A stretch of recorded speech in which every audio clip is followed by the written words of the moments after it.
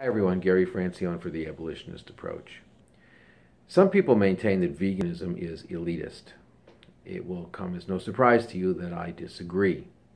The source of this position is that vegan food is expensive. Not everyone can afford it, and so therefore to say that veganism is a moral imperative is elitist because it's unfair to those people who can't afford to buy expensive vegan food.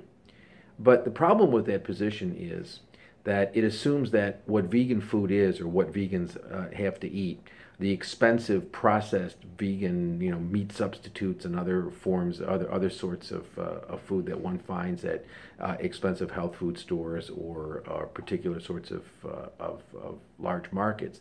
And I mean, I don't eat that stuff. It's got a lot of salt and it's very low in nutritional value. As far as it's concerned, the whole foods diet of fruits, vegetables, grains, beans, seeds are things that you can get just about anywhere, and they're invariably less expensive than animal products. So this idea that it's expensive to be a vegan is simply wrong. It is not, as a factual matter. You can get what you need to be a vegan just about anywhere.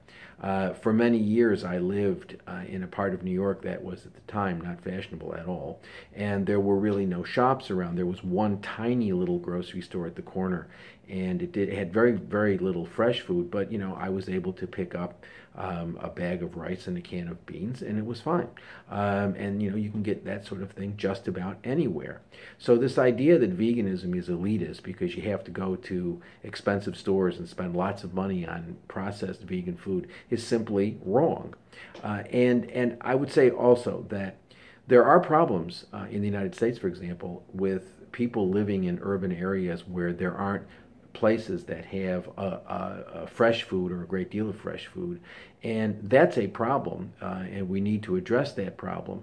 But that's a problem that is different from whether or not vegan food is available even in our urban areas. I am presently in Newark, New Jersey right now, which is a very poor city.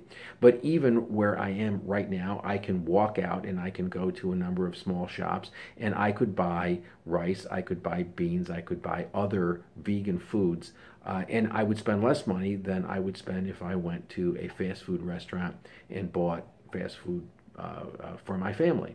So there are problems with what we call food deserts, and they should be addressed so that people in urban areas can have greater access to fresh food. But you can get vegan food just about anywhere. It's invariably cheaper than animal food. So this idea that, well, veganism, to be a vegan requires that you spend lots and lots of money is simply, as a factual matter, false.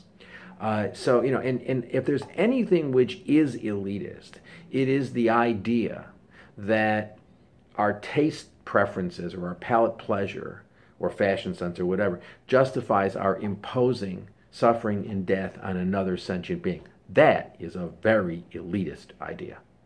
And so the next time someone says to you that veganism is elitist, ask them what they mean. Because what they're going to tell you is that to be a vegan means you've got to go to these expensive food stores and spend lots of money on processed vegan food. And the answer is, no, you don't.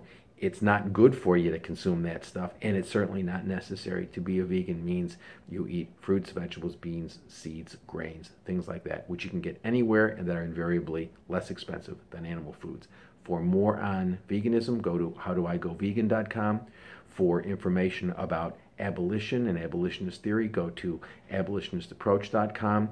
And please, if you want, join us on Animal Rights, the Abolitionist Approach Facebook page, where I and my wonderful moderators will engage and discuss issues with you. Thank you for listening.